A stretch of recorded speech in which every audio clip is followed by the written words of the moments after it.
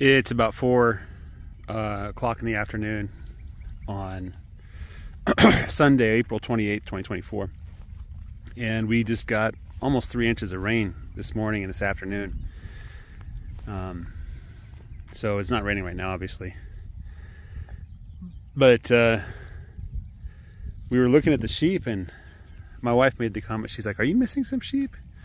And I'll be honest, I don't know. I've been trying to document what sheep I can see out here and count them and stuff, and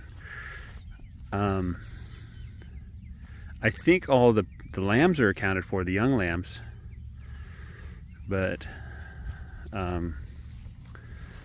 there's other sheep that I don't think I've seen. Now I went through yesterday and tried to look at all the sheep, take pictures of them, and then write down if I saw them on my list of sheep.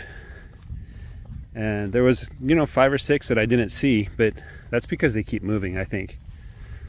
But and then there's a couple today that I saw that I didn't see yesterday. So either they're disappearing and reappearing out of existence, or I'm just not able to track the sheep that way. But yeah.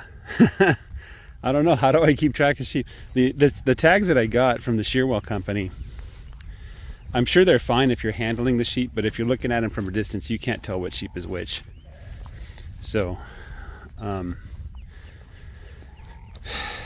kind of disappointed with the tags that I got, but I think I'm going to keep using them, and just put the sheep through the pen once a week or every other week or something like that, and carefully document what's going on.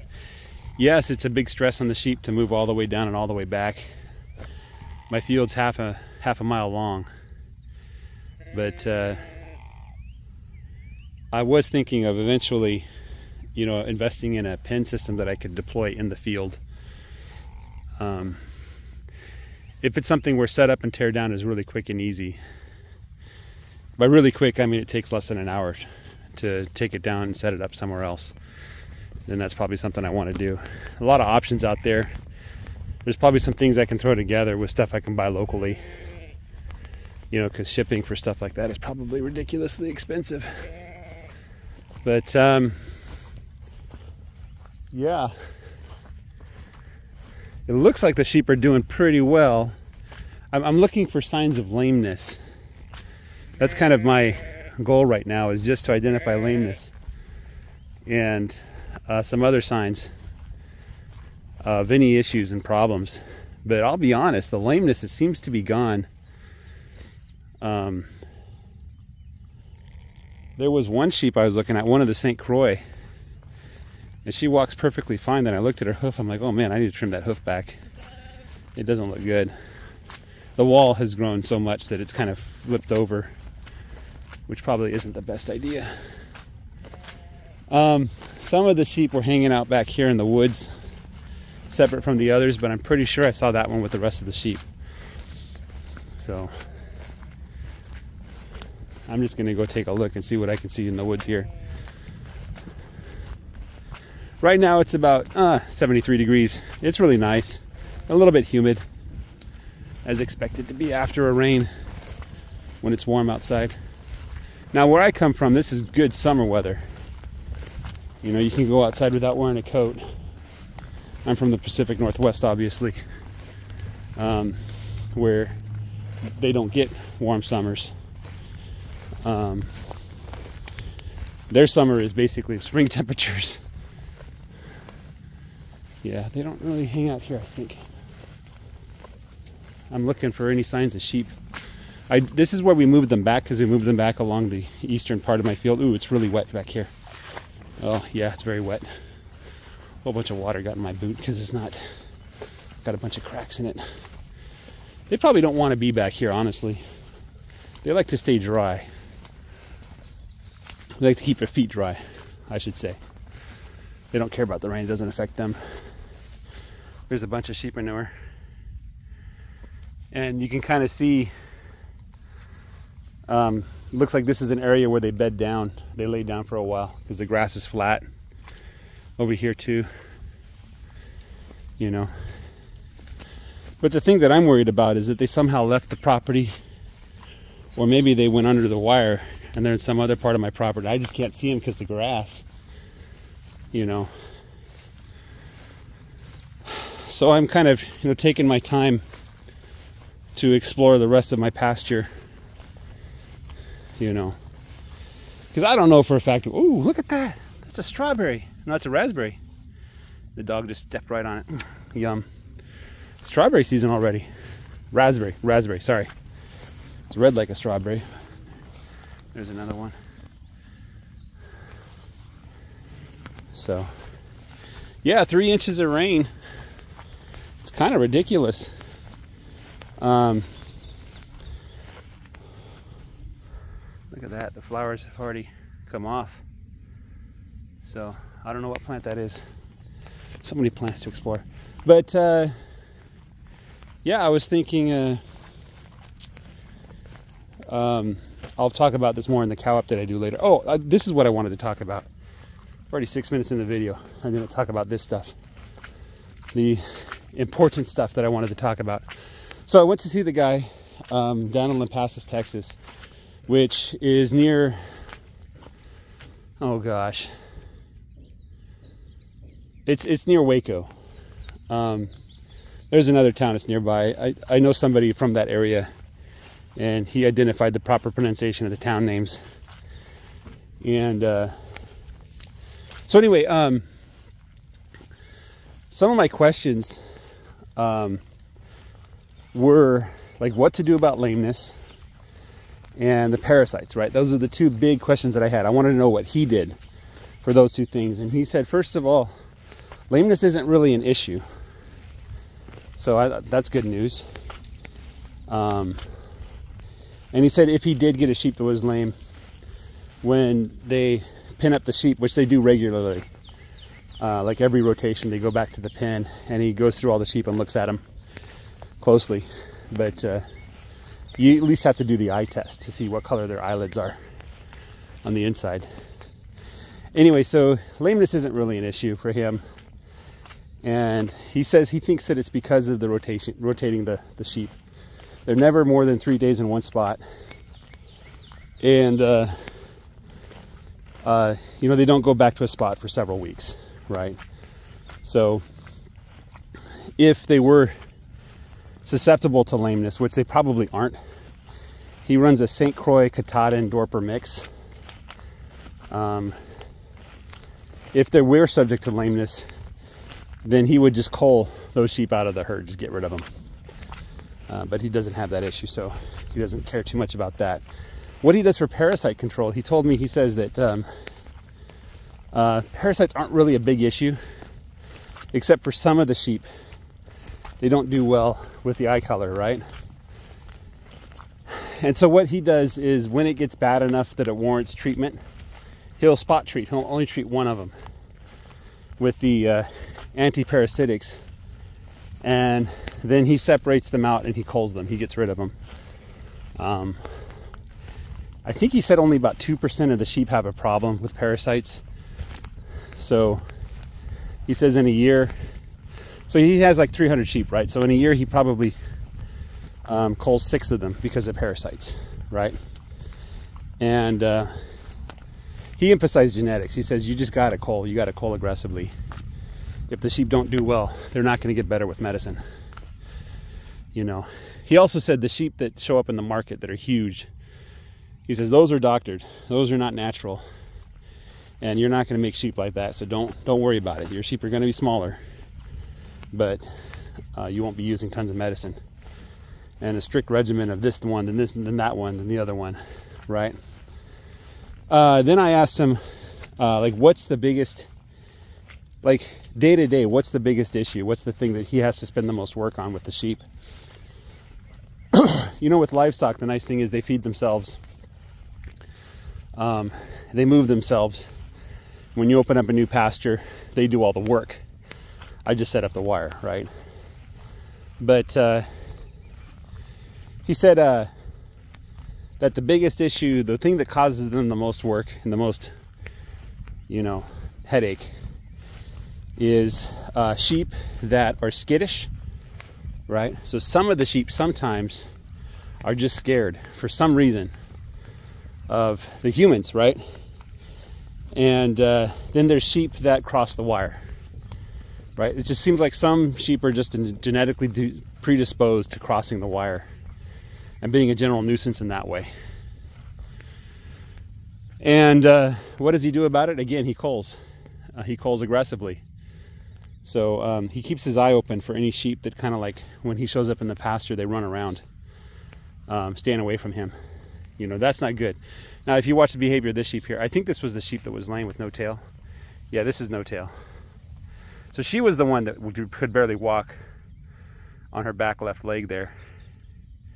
I was concerned her lambs weren't getting enough food, but you can see they're doing pretty good, right? I'm gonna make her walk there. So, yeah, and she's not running a marathon, but she's not limping either, you know. So anyway, so if they're skittish, he has to cull them, right? If they cross the wire, he has to cull them. And he says the thing about the wire crossing behavior is the sheep are always testing the wire. You know, for some reason they like to get a shock, I guess. But you have to keep your wire hot. You have to make sure the fence is maintained. Speaking of which, I came out here and measured the wire. It was at 1,000 volts. And the bottom wire didn't have anything. So I need to go around and figure out where the leak is. But if they cross the wire, they have to be culled. They have to be separated from the flock because they're going to teach other sheep to do it. And then it can become a bad problem. And instead of one sheep you have to cull, now it's 10 or 20. And it could just be a real issue. So those are things that I should watch out for, is just bad behavior on the part of the sheep. So like, they're supposed to walk away from me. They're not supposed to, you know, bolt up and run away like they're scared. That said, my ewe number 1, the oldest ewe that I have, that's a St. Croix, she exhibits both of those behaviors. So I was kind of like, oh. Now, sheep being mammals, just like any other mammal, they can learn behavior, and they can also untrain bad habits. So what I did with her is I just basically avoid her. I don't really push the matter with her. You know what I mean? Let me show you what I mean. So you gotta watch the dog here. I should have him on a leash just in case, but there's no new lamb, so it's probably okay.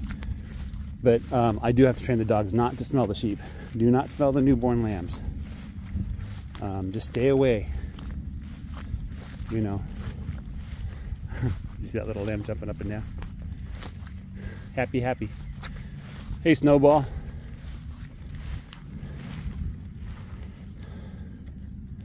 So I keep this on there so I can grab him if I need to. I need him to train to let me grab him and put a leash on him from time to time. Anyway, so let me show you the skittish sheep that I have here. It's number 1. And she's always been skittish. The other ewe, when I bought her, I bought them at the same time. The other ewe was like a yearling. And she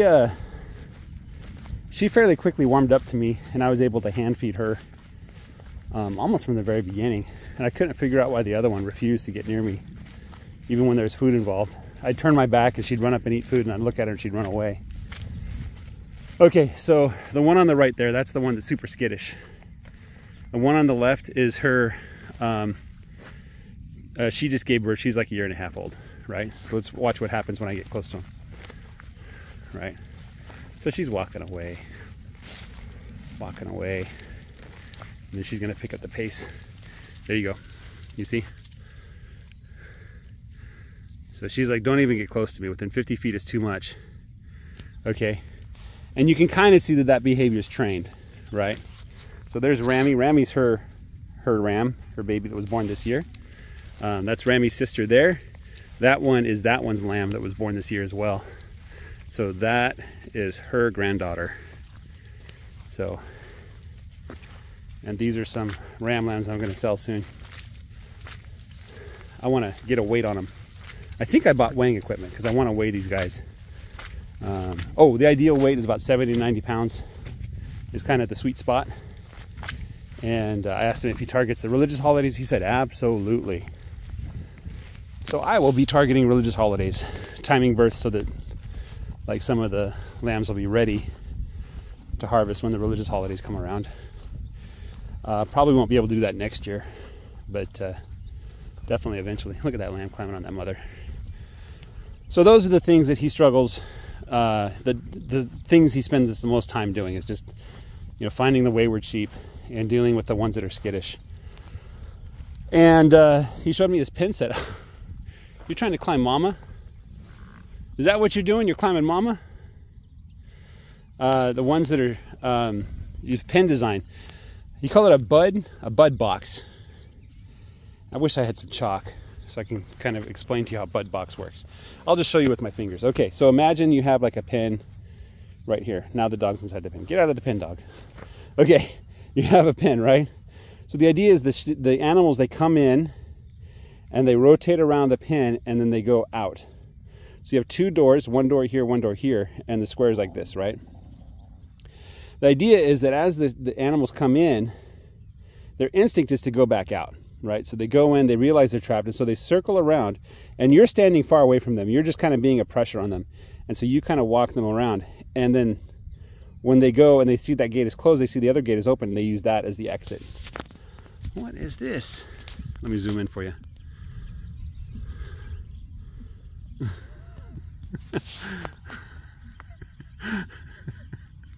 Anyway, so that's the bud box idea. And so a pen design like that is fairly low stress for the animals. You don't have to get close to them. You don't have to prod them. They're going to move naturally. And he says it's very quick and easy. And then he used like some kind of cattle panel for his pen. And he says the problem is the lambs get through. The little lambs, they'll get through. Of course, the mamas can't get through, but the lambs can. And that's typically the ones you want to target is the lambs. You're trying to sort the lambs. And there's another device. It's called a three-way sorting gate. So the animal goes in and can go out one of three directions, right? One animal at a time. And he said that is critical. It's just impossible to run sheep unless you can three-way sort. Because the three-way sorting, you need to sort, he sorts the ewes from the ram lambs and the ewe lambs. He keeps them all separate from each other when it's time to separate them out, right? So I think I'll get one of those. There's a company locally that makes that, so I'll probably buy their three-way sorting gate from them, and maybe see what they have in terms of like a mobile sorting pen or something like that. Because it really is, if I could set up the pen, I could use wires probably to separate the sheep. And I had some ideas on how to run more than 2 strands if I need to. But it's probably very possible to quickly and easily sort the sheep, and then use electric wire rather than physical fence. But maybe I get enough to build like 3 pens. So 1 pen to put them in a chute kind of design where I can work on them, and then a 3-way sorting gate where it goes on to 1 pen, the other pen, or back to pasture, So if I can bring that out to the field and do it, or like, break it down into panels, bring it out to the field and set it up again within an hour, then I'd probably be doing that every week, maybe twice a week, maybe every rotation. Probably at least once a week, looking at the sheep closely, which is about what you need to do. But as it is right now, I have to drive them half a mile back to the pen, and I felt sorry for those little lambs. I really did. I guess when they're older, it's not going to be that big of a deal. But anyway, last little bit of news is I'll probably talk about it when we do the cattle update. Yeah, I'll talk about it when we do the cattle update tomorrow. Tomorrow. So you have something to look forward to. Maybe some kind of, I'm not going to say it's going to be world shattering. It's going to be an interesting idea, and it has to do with fly control, and it has to do with setting up an extra wire. So we'll talk about that next week, Monday. Well, I guess it is next week already. So tomorrow, I'll make a video on that. Anyway, guys, as always, your comments are super welcome. I learn a lot from reading the comments, even people that I don't agree with, or they have ideas that I'm kind of like, well, I don't know if that's quite right, you know. I do appreciate the comments. I'm learning a ton, and I'm going to keep learning. And hopefully some of this is useful to give you some ideas on what you can do with your operation. And, you know, I have to say that I thought sheep would be a lot worse. It'd be a lot harder to run. I thought it would be a lot more taxing, but no, I'm actually enjoying this, and I'm looking forward to getting lots more sheep, looking forward to growing the herd. And based on the grazing density he was using, if I keep a 6-week rotation with the sheep, I can probably easily stock like 600 sheep, I think, with grass growing like this. Now, probably not the whole year long, but you know, 600 sheep is a lot of sheep. But I think it's possible with good grass to keep that many sheep and make some money. Guys, have a great day. Take care and bye-bye.